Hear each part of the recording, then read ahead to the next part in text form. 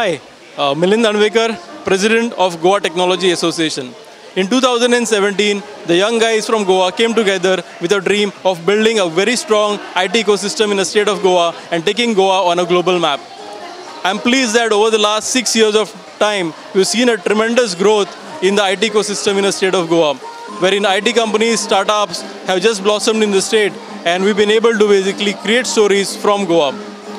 As an association of IT companies, startups, we worked very closely with the academic institutions and made sure that we are trying to bridge in the best possible way and have students an opportunity to be in Goa and create job opportunities for them in Goa. And I'm very pleased to say that in the last couple of years, we've been able to have maximum number of placements, not only at engineering level, but also at the graduation and undergraduate level in Goa. We worked very closely with the government of Goa in policy formulation, and I must say that in the last 2 years, it has been a really great to know that we've been not only able to have policy, but also be able to implement a policy, whereby making sure that there is a trust that the industry has with the government, with the policies that we have to offer. Last